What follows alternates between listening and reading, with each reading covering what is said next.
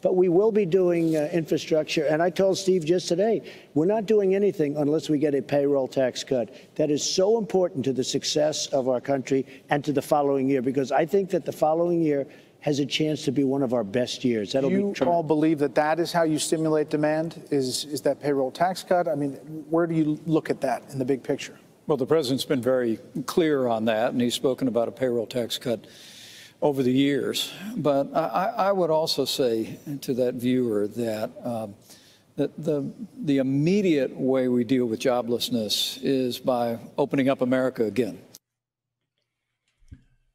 That was President Donald Trump, as well as Vice President Mike Pence, promising to not pass a desperately needed Phase 4 stimulus package in the wake of the economic downturn caused by the coronavirus pandemic, unless they're given a payroll tax cut. So right now, congressional leaders in the White House are negotiating a deal to help fund state governments. And look, the situation with the states is pretty dire. And he addresses this earlier as, oh, it's just a bunch of states with poor management, Democrat states. It's not just Democratic-led states that are asking for this aid. There are Republican states who are also incredibly poorly mismanaged that are also asking for this, but they don't get called out by the president.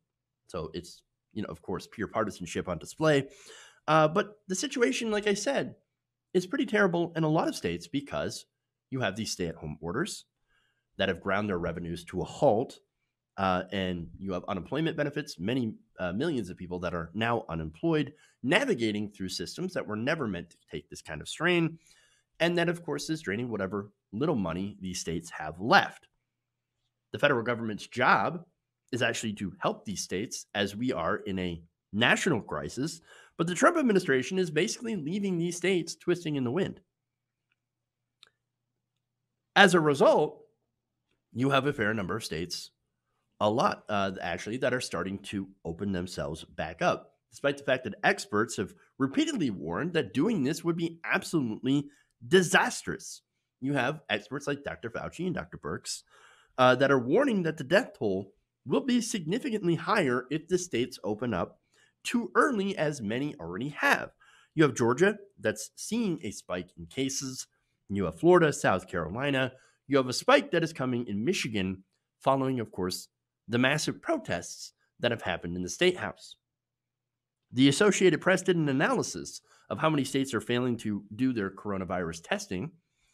These standards, put out, of course, based on a federal government figure and on a Harvard recommendation, say that you should, as a state, be testing 2% of your population per month.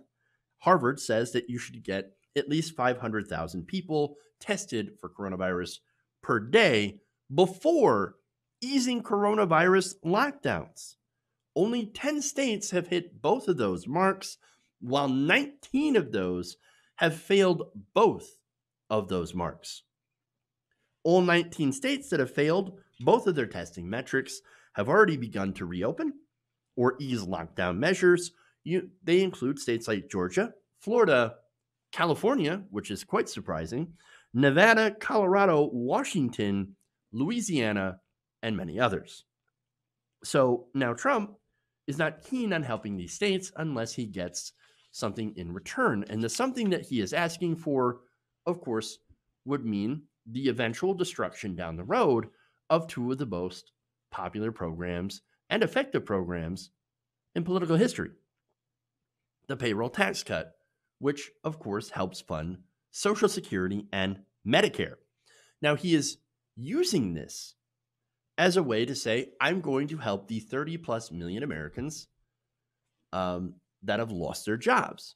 Unfortunately, you kind of have to have an income to, you have to be bringing in checks in order to get or benefit from the payroll tax cut. So the real reason that they want it, of course, is because it defunds Social Security and Medicare, which down the line, and this has been a Republican priority for decades, is to defund it, starve it of revenue, and then eliminate it. Privatize Medicare, privatize Social Security, Now imagine that retirement, your health benefits, now being held by bankers on Wall Street, subject, of course, to the whims of Wall Street speculation and trading. Anybody who's paid attention to the stock market, especially at the beginning of this COVID-19 crisis, realizes that maybe putting your eggs in the Wall Street basket is not exactly the smartest thing in the world. Just saying. Now, there is more opposition, of course, to the payroll tax cut. University of Michigan economists Betsy Stevenson and Justin Wolfers had wrote in a New York Times op-ed back in March that a payroll tax cut would give, quote, the biggest breaks to those with the biggest paychecks, the biggest earners, and delivers nothing to those who have lost their pay. Now, I believe that we should have direct payments until this crisis is over and for at least a year after. There is a bill floated by progressives that authorizes a one-time payment of $2,000 and then $1,000 a month for at least a year after this crisis is over. That would at least ensure that many American families, working families, or families that are unable to work, now have something to rely on and to help them help their communities reopen, as they'll be able to afford to frequent those businesses. Now, this op-ed continues by saying, it is a slow infusion of cash, a payroll tax cut, dripping out paycheck by paycheck, and of course, those with low paychecks see very little effect in that tax cut. Social Security Works also chimed in, saying the payroll tax cut is a code for gut Social Security and Medicare's dedicated funding, then demand benefit cuts, and implores Democrats to stay strong and continue blocking Trump's terrible idea. On top of a payroll tax cut, Republican congressional leaders in the Trump administration are demanding that any future stimulus include legal immunity for corporations if their employees contract COVID-19 while they're on the job. Of course, they want to bring you back to work. And if you get coronavirus, well, that's on you. And it's a sad day for you. It doesn't matter if we, as a company, didn't actually protect you, didn't give you PPE, gloves, masks, forced you to work in close quarters with people who may or may not be sick. Many people, of course, can carry coronavirus and be asymptomatic. Doesn't matter to them.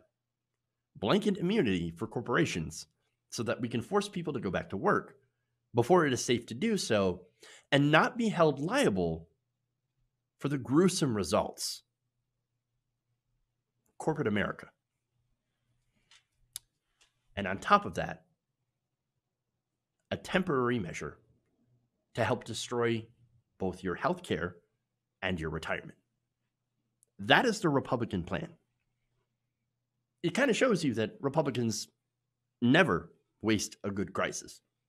Not only has the coronavirus response mainly been a way to transfer massive amounts of wealth back to the top 1% and corporations while giving the American people crumbs, one $1,200 check that basically is eaten up by 1 month's rent.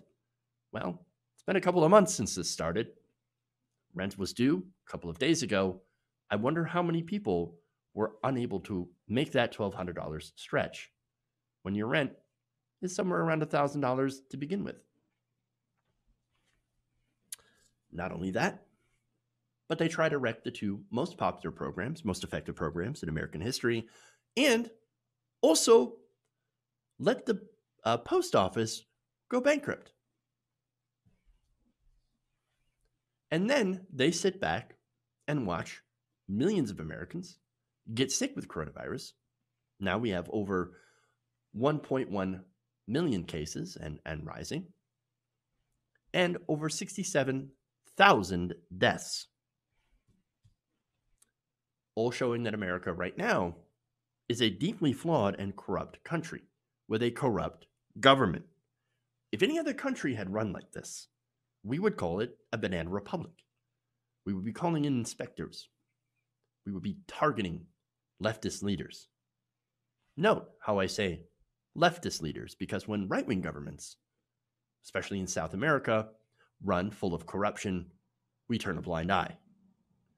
So that's probably why we turn a blind eye now, because we have a Republican administration, a Republican Senate, and a Democratic-controlled, but overall still conservative House majority. Hey guys, hopefully you enjoyed that free video. Now I'm going to have to ask you a favor. Between the demonetization and the YouTube algorithm messing around with view counts, etc., we're having a hard time adjusting to the new YouTube reality, which is where you guys come in. See, we have a Patreon, patreon.com/TYTNation, set up to help us rely on you guys, the viewers, instead of big corporate ads. Look, you know the show. You know how I'm not in favor of big corporations anyway. So help us transition away from relying on the ad model to pay the bills and sign up to be a patron, patreon.com/TYTNation. That goes a long way to help us keep the lights on. And you guys will know that you're supporting independent, progressive media.